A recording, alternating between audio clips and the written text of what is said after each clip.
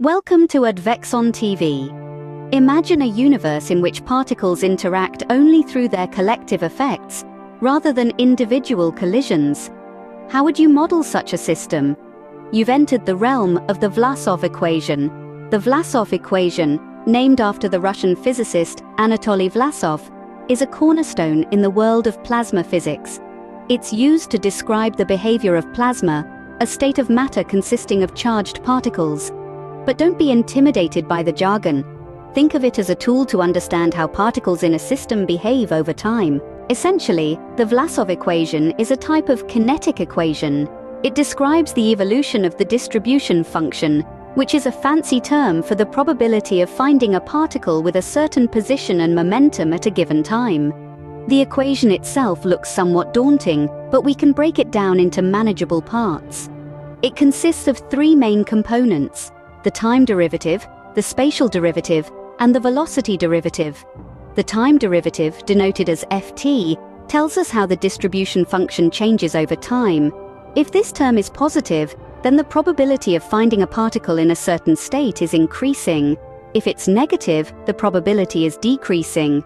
The spatial derivative, represented as Vf, reflects how the distribution function changes with respect to position. This term captures the idea that particles move in space, which can affect their distribution.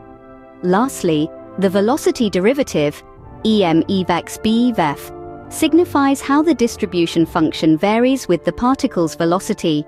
Here, E is the electric field, B is the magnetic field, E is the charge of the particle, M is the mass of the particle, and V is the velocity of the particle.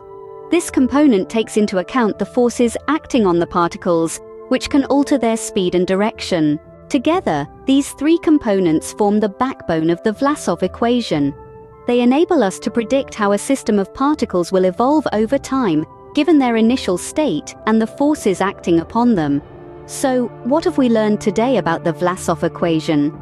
Firstly, it's a kinetic equation used to model the behavior of plasma. It describes how the distribution function, the probability of finding a particle with a certain position and momentum, evolves over time.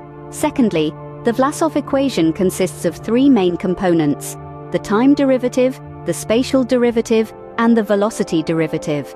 These terms tell us how the distribution function changes with respect to time, position, and velocity respectively. Lastly, the Vlasov equation is a powerful tool in plasma physics, enabling us to predict the future state of a system of particles based on their initial state and the forces acting upon them. So, the next time you gaze at the stars and ponder the mysteries of the universe, remember the Vlasov equation. It might just hold the answers to some of your questions.